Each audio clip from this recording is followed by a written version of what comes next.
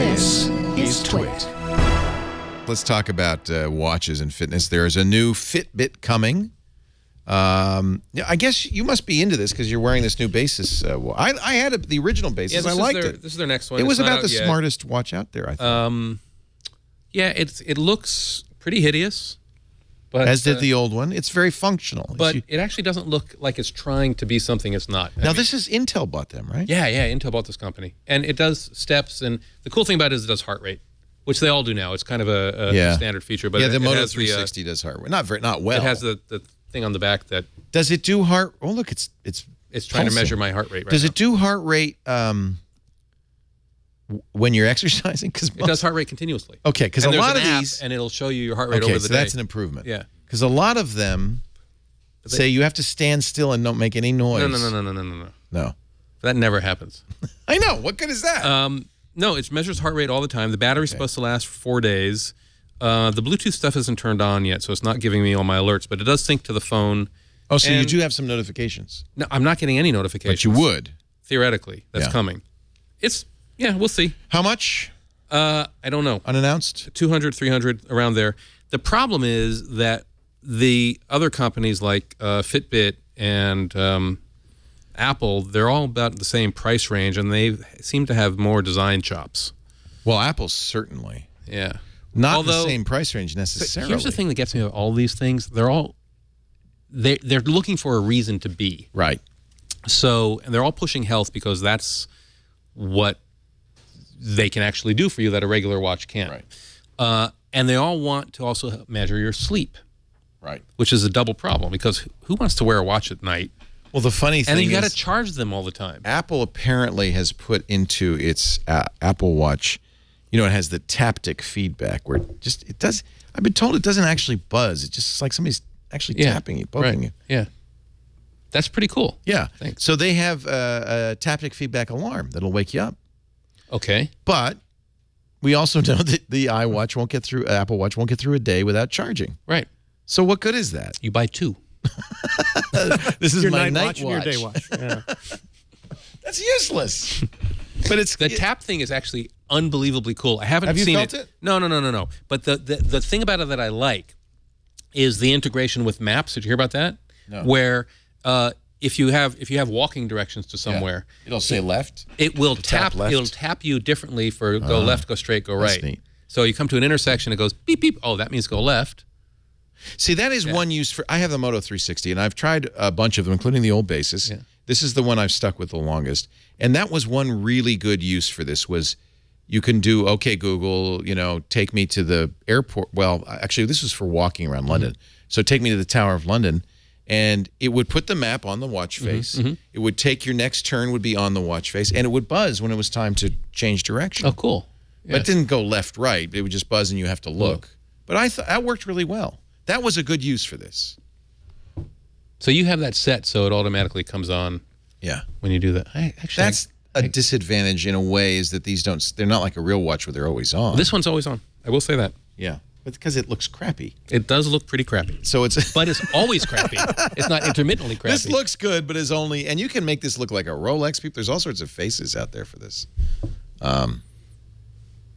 Anyway, Fitbit has some new ones. They really have kind of owned this market because they were the first. I remember when they were, was it a Kickstarter? They were I think it was some sort of crowdfunded thing. Fitbit? Maybe not. No? Fitbit, I remember when they announced at a either a TechCrunch or a launch conference. Maybe that was it. It was just a startup. Ages ago. And nobody had really had this idea yet. I mean, it was a pedometer, let's face it. It was something you put in on your yeah, pants. It was a clip. Yeah. I've lost many of them. Many. Brilliant design. Yeah. Falls off like that instantly. Lasts a day. San Diego Zoo has one of my Fitbits. Right. One's in Paris. Good place to lose a Fitbit. One's in the toilet. But they fall off. They fall off really easily. Anyway, they've gone to the band because that doesn't fall off. Their newest ones have been announced. The FitBit Charge HR and the Surge. They all do the same thing with the heart rate tracking. And as a result, they're kind of bulky. These will be out early next year. This is a replacement for the Force, which was pulled back because it had nickel in it and made people itchy. So this is that was a PR disaster. It was. For Fitbit. But Jawbone, remember the Jawbone Up? What a PR disaster that was. It basically, they took them all back. Wait. Which one was the one? Now, see, by association. Well, Jawbone was the one that had the irritated people, right? No. The Fitbit Flex is the one that the Force was the one that irritated people. Jawbone broke. Jawbone just didn't work. Right. Okay. This has been a problematic it's one of those category. Harder than it looks categories. I think everybody's trying to get these out now before the Apple Watch comes out. Yeah. This has that same heart rate monitor. It's probably the same company that makes it that blinks. So that's all the time. So you would get a graph at the end of the day that would show how your heart rate went. Oh, that's cool. That's useful. Shows you how out of shape you are all the time. Right. This seems like this is kind of like a new PDA category. The idea being that these are these single-use devices. Yeah. And that once we do get something like the Apple Watch that's not only a terminal for your iPhone, but also acts as a trigger for HomeKit and a controller for your Apple TV and the various things that it's going to do, these other things are going to seem like single-purpose wannabes and like, well, why would we need that anymore? Let's just get this one device that does everything, and then we'll get another one the next year because, of course, it'll do new magical things. And I feel sorry for the people who get the gold ones who are going to spend I don't know how many thousands of dollars and find out, oh, you mean there's one that's thinner and it doesn't require an iPhone. The Apple says we're going to do a drop-in replacement. I was wondering if they were going to do that and do some kind of rebate. Well, if you spend basically $6,000, and that's what the rough estimates are. Even at we talked about this last week. At $6,000, a gold watch would be a good deal. Yeah. Wow. So even at $6,000, if it's obsolete next year, that's not good. So the thinking is maybe Apple will have some sort of upgrade. A subscription service? Yeah. Microsoft's in this business. Paul Thurrott got his Microsoft Band. He says, even after less than a day of use, it's pretty clear the Microsoft Band is big, bulky, uncomfortable, and complex enough to dissuade many from using it. It's a perfect Microsoft product. He does say there's magic here. You've got Microsoft Health Services, which he says are more comprehensive than the Health Kit or Google's Health Service thing. But the Band itself, and I've heard others say this, is just kind of uncomfortably bulky. All of them are.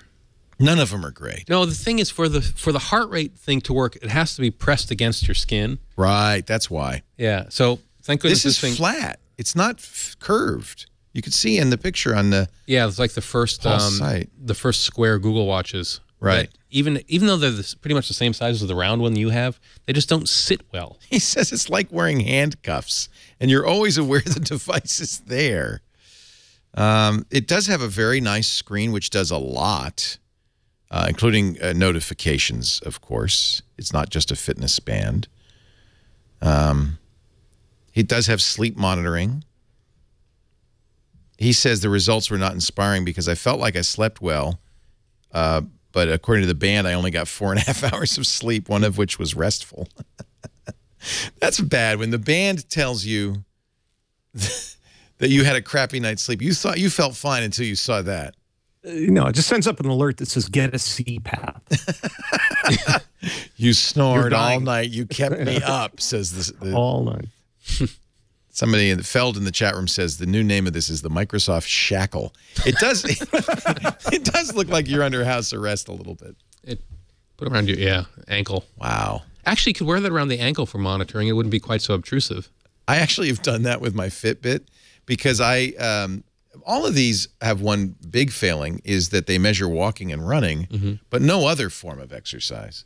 So you work out. I row and I work out for hours rowing. And it says you didn't do anything today. So I start taking to putting it on my ankle. Doesn't help. Bicycling, same thing, doesn't help. They should know bicycling. They should know especially bicycling. The new ones, like the high end of the Fitbit watches has GPS. Right. So it knows how fast you're moving. And bicycling exists in a narrow range between walking and driving. So it should know. Oh, yeah. little GPS action would tell you. Yeah. Some of these have GPSs. Most of them don't because that's a real battery killer. Right. Well, that's the new thing. I mean, the Timex has one that has GPS and a cellular radio. Yeah. And it looks, by the way, it looks like it has GPS and a cellular radio. It looks like it was invented by the Soviets in 1958. Well, I'm going to do a sci-fi movie, and that's going to be the communicator. Yeah. It just looks like it. The Will.i.am one has... the Will.i.am one. Okay, come on. Really? Is that a contender? It's a statement. I'll say that. It's huge. Do you have? We got to get an image of the Will.i.am watch. We interviewed Will.i.am. I thought this was a joke. No, he's serious. This guy, Will.i.am, is a really interesting, different guy as a tech entrepreneur. He keeps throwing stuff against the wall, and he knows. But he's a smart guy. He's really so smart, he says, really "Don't call it a watch." Will.i.am, you should know, he's the front man for Black Eyed Peas. He's great. He's a great rapper, great performer, great musician. It's called the Pulse or Pulse. The P-U-L-S. Yeah. Pulse. Here's Will.i.am with a CNET. He's also wearing a backpack, so that makes him a fashion accessory. What the hell is he wearing? Is that a tennis racket? What is he wearing on his back? Jetpack. This is the. I'm telling you, he's a smart guy. I think it's not a watch. Thing. And it's not a smartwatch. It's a whole new thing. It's a new paradigm, a new category called a pulse. Over here, your notifications are here. Your navigation is here.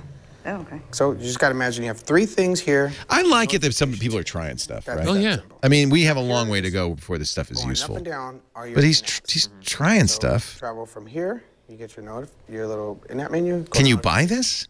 We have some cool think features that's like the idea. Vibe. I don't know if it's Vibe available is an yet. app Yeah. This is that Brian way Tong at CNET interviewing Will.i.am Vibe can on the plug watch. into, if you choose to, your call. So there's everybody and their brother. I like this one. This is the new one from HB. They got a designer to do this one, Michael Bastien. Let me show you this one here. It actually looks like a watch. It's called the MB Chrono Wing. An alligator strap for $650. Sapphire crystal. Anybody? So this one has a little watch insert and a little. But that's an LCD screen. Don't be fooled. The whole thing is LCD. Yes. Because every picture I've seen of this watch has the watch insert in the same exact you can't space. get rid of it. It does not have a touch screen. It's just buttons and notifications. Lots of buttons. I like buttons. Yeah. I don't know. At least it looks like a watch. This is so cool. I mean, everybody's trying different design ideas. That's what I like. And the watch manufacturers are getting involved. The fashion people are getting involved. The fitness people are getting involved. And it's all this battle for the wrist top battle. Right. This cannot track your steps. This cannot measure your heart rate. This does not beep. It has no touch screen. It has no microphone. Perfect. But it tells time beautifully. It does tell time. Yeah, and then, you know what? You credit with all of this innovation to the Apple rumor mill, because all of these things were created before Apple announced an Apple Watch, but on the basis of a rumor that Apple would be doing a watch. And everybody said, scurry, scurry, hurry, hurry, get to this market before Apple does. Still won't matter. I mean, Apple's Yes, exactly. Not that it's going to help very much. When Apple will sell them. Apple not only... Sorry. No, I was just saying, you're right. When Apple comes out, everything else will disappear or will be also ran, and they'll just discount things highly. I'm not convinced, then people though, see that what Apple's done, and then come in. I'm not convinced that Apple's got it either. Though. No. I think I am very excited about the version 2 Apple Watch. Yeah.